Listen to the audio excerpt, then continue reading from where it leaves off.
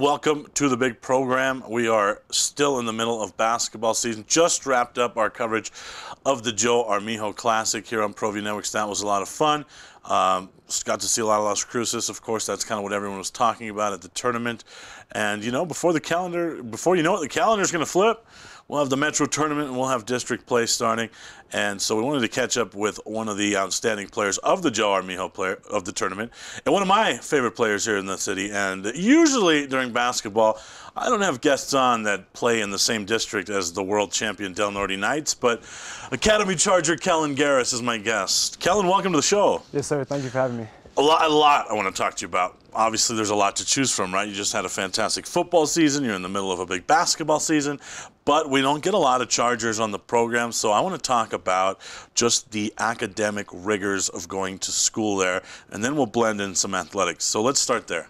Yeah, of course, like at Academy, academics always come first. So you always have to balance academics and whatever sports you're playing. So, of course, academics is always going to be on my mind. I always got to make sure that I get all my homework done, make sure I'm studying for my tests, and that's always the #1 priority. So take me through your academic day today. Did you have school today? Yeah. All right, so take me through your day today. So I always wake up around 7:15, and my first class is at 8:15. Okay, see, we'll stop you right there. My senior year, late arrival. Okay, so go ahead. All right, so go ahead. Yeah, 8:15, and then I usually will have class up until around 11:45, and then I get... Okay, what was first today? History. Okay, all I right. had my history final today, so that was... Okay, how did that go? Felt pretty good about it. Like an A+ or an A, or just a regular A? Probably just around an A, but okay. Still, yeah. All right, okay. What's after that? See, I had double late arrival my senior year at Del Norte. So I went late arrival, then I was my German teacher's aide, then I had German, then I had lunch, then I had AP English, then I had math. That was it, my senior year. So what was after your history class? What's after that? So then I get my lunch break for around an hour. And then today was like my easier day. Our classes are an hour and 15 minutes. So then after my lunch, I have a drop class where I just don't have a class for that period. And then I went to my science class, my anatomy class to end the day. All right, and then so what else is on your schedule for the semester? Got my math final tomorrow, and that's going to be my hard day with 3 classes. So, yeah, got to make sure I'm ready for that. And what else? And then English paper due tomorrow. Okay. How many pages? 5. Okay, so that's not bad. Not terrible. All right. And then I got my just a couple Spanish like homeworks to finish up. Okay, all right. Okay, so, but like, talk about the hours you put in studying and homework. It's probably more than most students are used to, right? Yeah, I probably spend around an hour a day on homework. I usually try to get it done at school in like free periods, so then I don't have so much to do after practice and stuff like that. But yeah. You're not making this sound as hard as I build it up to. So, yeah. All right. So you're saying it's pretty simple. Yeah, I feel like when you're at Academy, like most people think that Academy is like crazy. Right. But once you get used to the system, it just feels normal. So. Right. What about now you weave in the athletics, right? I mean, that puts something else on your plate. So talk about that. Yeah, I feel like, I mean, of course, sports is just going to take up time, but I feel like when I'm at practice and stuff, it's kind of just like a peace zone for me where I can just get away from school and get away from everything else. So, yeah. 2 sports now makes it even hard. You know, it's not like you're just doing one, right? So you're pretty much going year-round balancing school and sports there at Academy. Yeah, and I feel like I need sports in my life at all times just to keep me active and keep me motivated to do certain things. You made it sound much simpler than I think it is. I have talked to some other Academy kids, and they made it sound a little tougher. So I don't know. I don't think you're being modest here, Kellan. I don't know. I can't say I went to Del Norte, so I can't say. But I've heard that it's much tougher than you made it sound. I mean, has there ever been moments where you're like, man, this is kind of rough? Yeah, always at the end of the semester is when it starts to get pretty hard. This year has kind of been like a little bit weird because we're back full time with COVID. So I feel like teachers are giving us a little bit more of like a benefit of the doubt. But like in the past, like at the end of the semester, it's always been really tough. I mean, if I was scratching those kind of tuition checks, I would want you to say, yes, it is very rigorous. Yeah. I don't go to sleep until 11, you know, all those things. But, man, you're making it all work, and you've had a really fantastic athletic season. But, you know, so you got finals this week, right? So how's that? What's that like as an athlete, finals week? How is it different than maybe a non-athlete? Of course it's going to be like really stressful just because you know that we have practice too, so you feel like that got to be a practice and you got to go home and study for finals, so it's going to be stressful, but I just know that like in the end it's just going to like help me out going to college and stuff. So What about what's the athletic piece look like on campus? Like, is it a smaller group of kids? Is it, you know, I mean, just take us into that kind of campus vibe. I feel like each team kind of has like their own group, and you can, I mean, it's really easy to tell like who's like the cross country runners or the football players, because we all like hang around each other because everyone pretty much gets along. But also, like, we have a lot of kids, like, in my friend group that just don't play sports or just in different sports. So I feel like we just mix really well. So. Okay. All right. Well, I do want to get into athletics. So we'll take our first time out with Kellan. But when we get back, I want to get into football. I know you had some exciting news this week. So we'll talk about that, and we'll get into some basketball. More with Academy Charger Kellan Gehres right after this.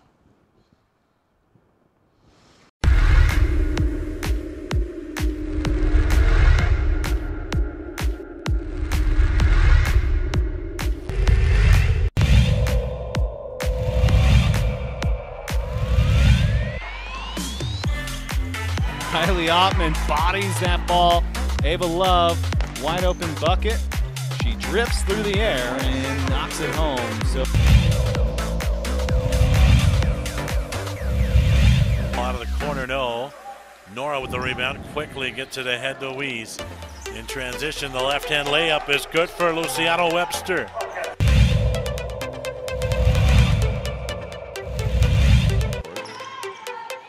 oh, Lyra Corona, she has a chance to change that story. She does.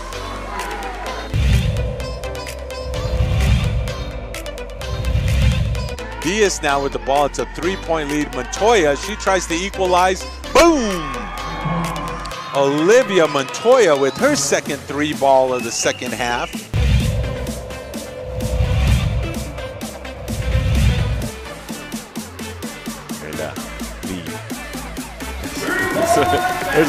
There's an assist from half court on the inbounds pass.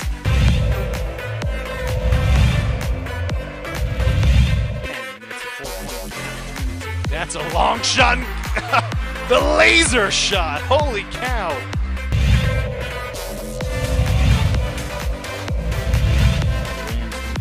Defense closes down quickly. Garcia Romero for two.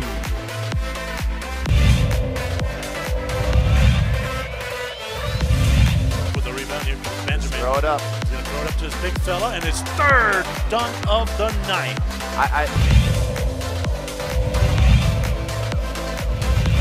Hey, remember, Greg Brown doesn't have any timeouts.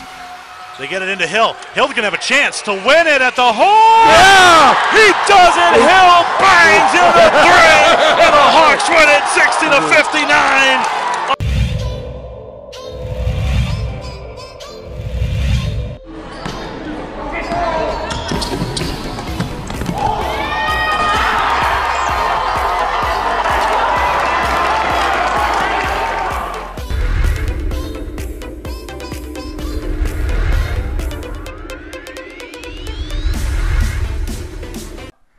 I'm attorney Mo Maestas. I just want to wish all the athletes, coaches, and families a very Merry Christmas this holiday season. Be sure to play hard, play through the clock, and have a great time with your teammates. I've been a trial lawyer in this town for 23 years, so you can get a hold of me at 505-304-7497. But have a very Merry Christmas. God bless, and we'll see you in the new year. For 50 years, Clark's Pet Emporium has been your pet's favorite stop. Clark's has shelves full of pet beds, sweaters, toys, and treats, habitats and tanks galore. Locally owned and operated with 2 convenient locations. Clark's is celebrating 50 years. Thanks to you. The Christmas Superstore, clarkspets.com.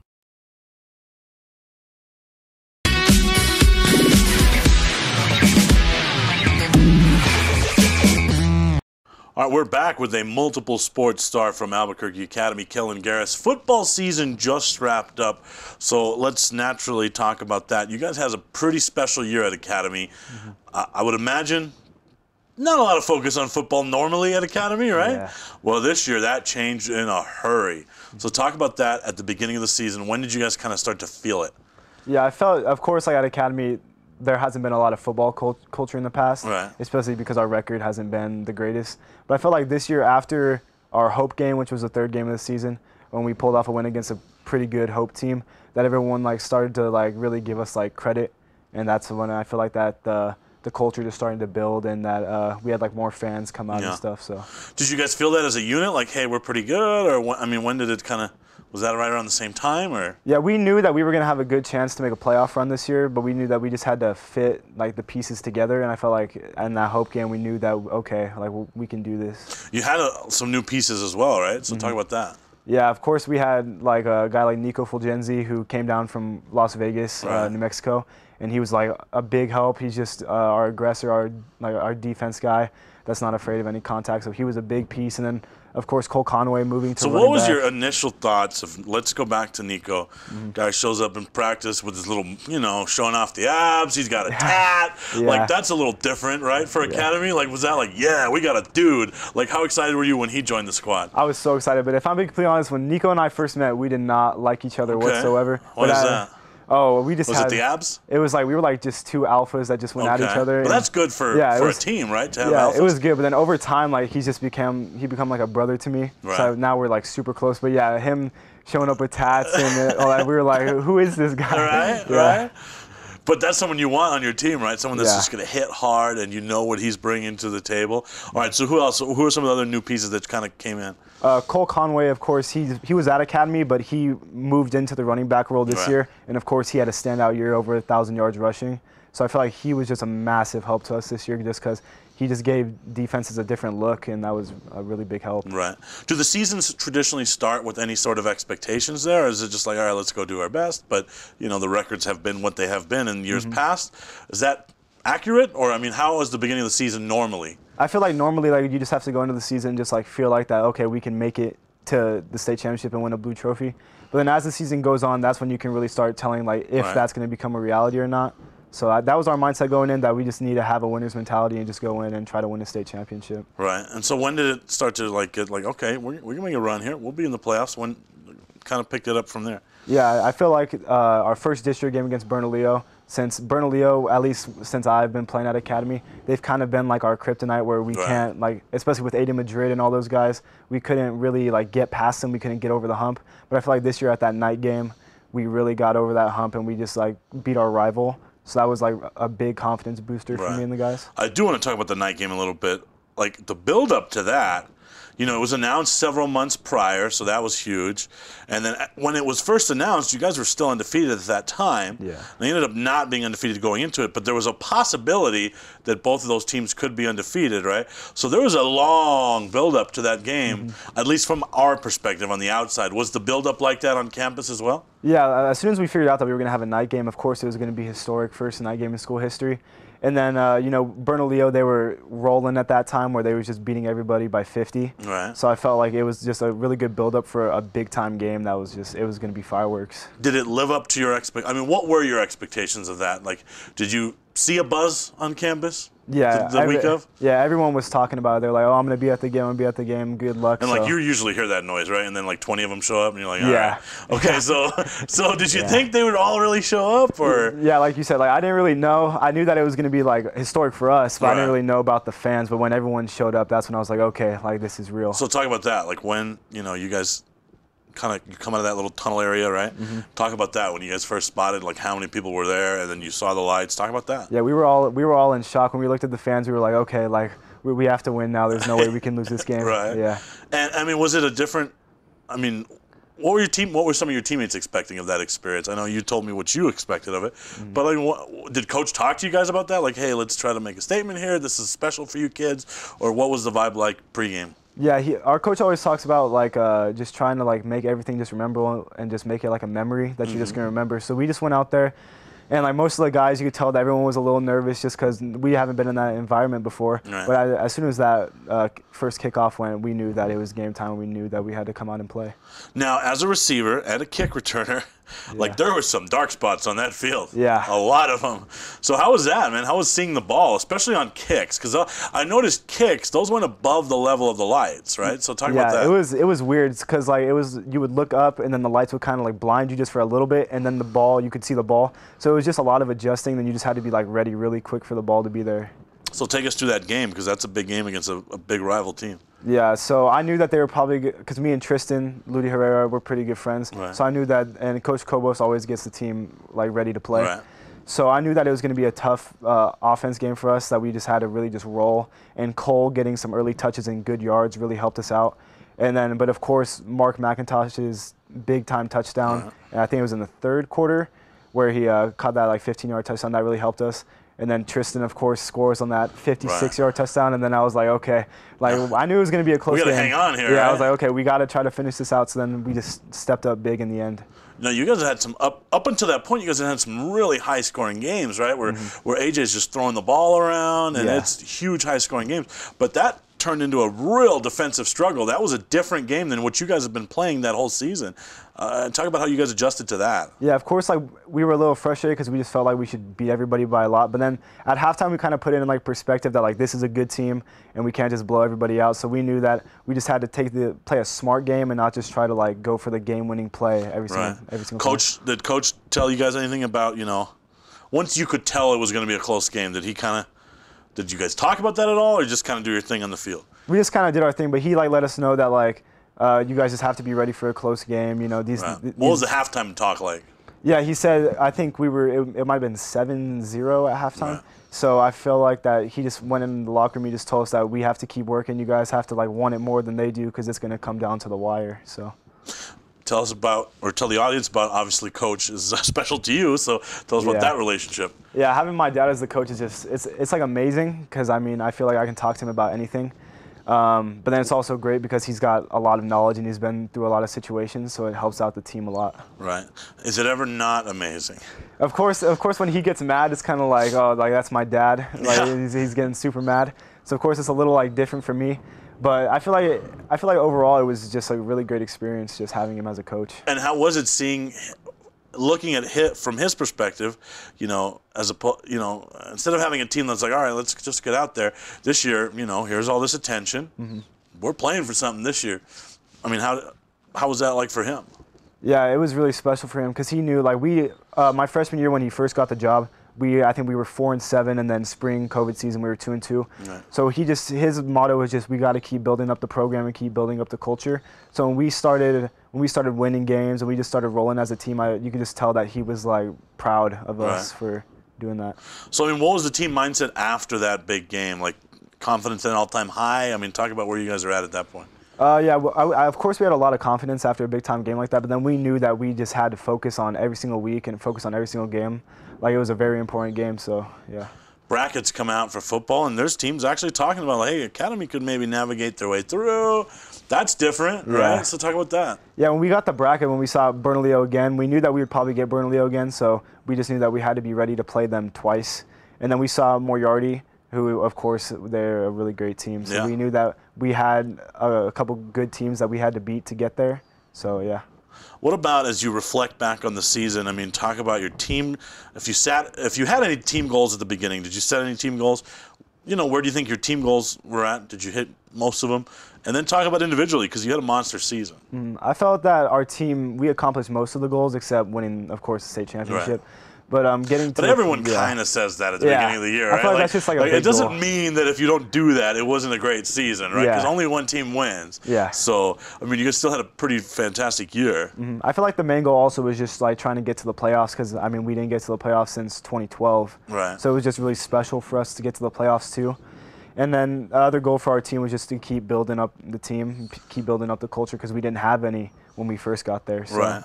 Yeah. What about individually now? I mean, you racked up a really nice season. Talk about that. Of course, I wanted to be over 1,000 yards receiving because I knew that I would probably be close. Right. And then first team All-State, first team All-Metro, first team All-District was big for me because it was my first year actually playing a district schedule. Right. So I knew that I had to just like try to make some noise in the district. And those All-State teams came out this week, right? Mm-hmm. So congratulations. Thank you. I just kind of assumed that it was going to happen, so I started saying on TV during basketball games, oh yeah, All-State receiver, All-State receiver. And it was nice to see you rewarded as you should have been when those came out. I mean, that's still a big deal, right? When those lists come out. Yeah, it was a really great feeling, but then, of course, I can't give enough credit to my quarterback, AJ, for giving me all the looks and just actually giving me the opportunity to get awards like that. But I mean, you had to do some of that work too, man. Yeah. It's like I mean, the games I've been to, like you're jumping against 2-3 defenders a lot. So that was definitely a pretty fun season, right? I mean, that offense has got to be pretty fun to play in as a receiver, right? Yeah, our offensive coordinator does a great job of trying to spread the love a little bit with like run game and then trying to find the different receivers. So it's a really fun offense to be in. What about after the season? What was kind of What was the vibe after the season? You know, what's coming back next year? What was the message moving forward? I guess this is my question. Yeah, of course we were heartbroken for a really long time just because it was a really tough loss. But then we knew that like next year we're gonna have a good shot. Also having our starting quarterback, starting running back, most of the line and linebackers all coming back. So I know that we just have a good chance and we just gotta prepare like we did this year if we want to make another playoff run. You feel like you guys have done the job or started doing the job of putting academy football on the map? I feel like we did because I know definitely we had more people talking about us this year, so that was a good step. And then also in school, I mean, we never had the support that we had this year where everyone's talking and just saying good luck. So I felt like we just really started to build up a true culture at Academy. All right, we'll take our final time out here. We'll be back with Kellan when we talk some hoops right after this. I'm Terry Wilson, quarterback for your New Mexico Lobos. Growing up in Oklahoma City, my Boys and Girls Club was a safe place where I would go to play sports, practice important values like respect and integrity, and of course, always do my homework.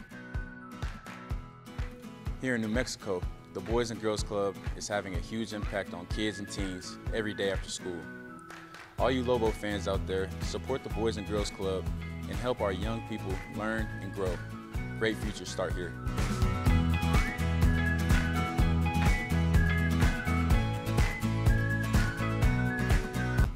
I'm Terry Wilson. When looking for the best experience while buying an all-new Kia, Fiesta Kia offers some of the most knowledgeable and friendly Kia specialists in New Mexico. They'll help you find the Kia that will meet all your expectations. Kias have some of the most affordable vehicles for you to choose from, offering extensive options and style for the price. And with a 10-year, 100,000-mile warranty, Kia won't be beat. Come be a part of the Fiesta family today, 7400 Lomas Boulevard Northeast, or start driving now at fiestakia.com.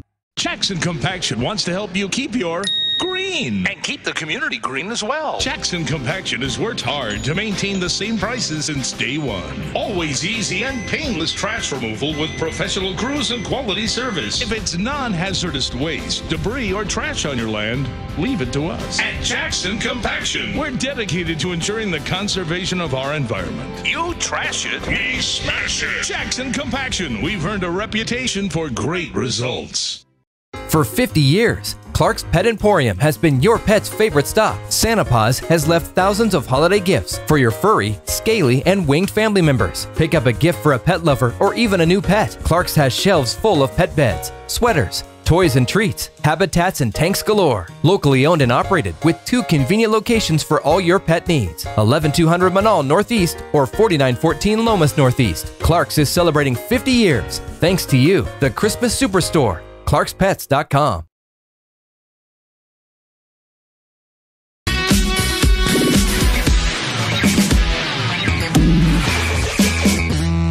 All right, we're back with Kellan Gehres. We're going to talk some hoops now.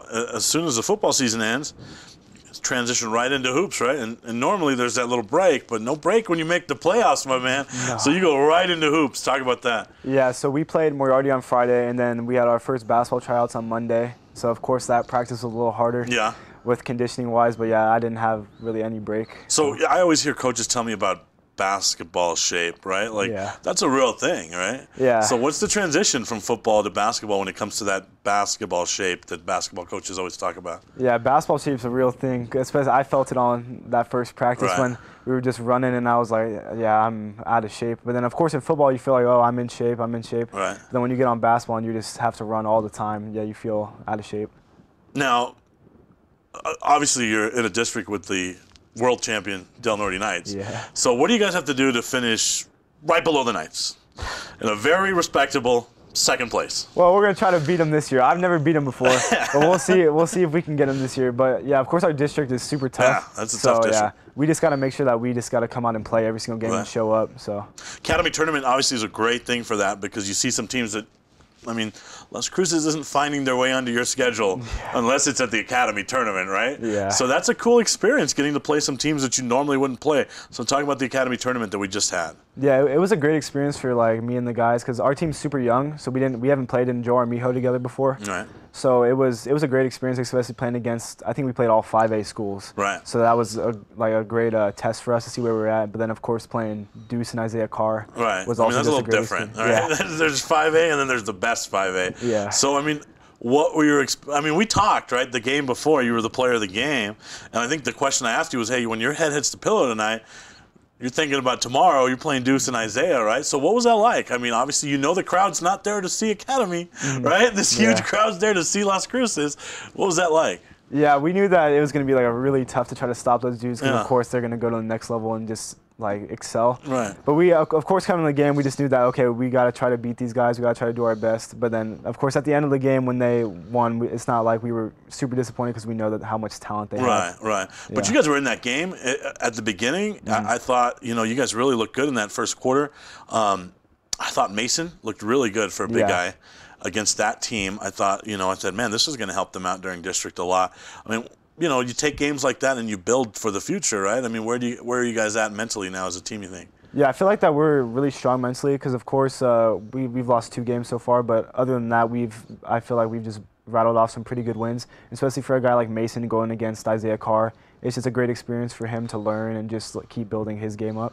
Well, we thought kind of, as we were doing the broadcast, Danny and I were like, well, Academy, that you guys were really patient and then the dunks started happening. Yeah. And then it's like the whole game started speeding up a little bit. Did you feel that on the court as well? Or? Yeah, when Isaiah Carter started dunking everything, that's when I was like, okay, he's actually 7 foot. When he's just dunking without jumping, I was like, okay. And then all the ooh and ah moments started happening. Yeah. And it seems like you guys got caught up in that a little bit, and you started running your offense a little faster than you guys maybe were comfortable with.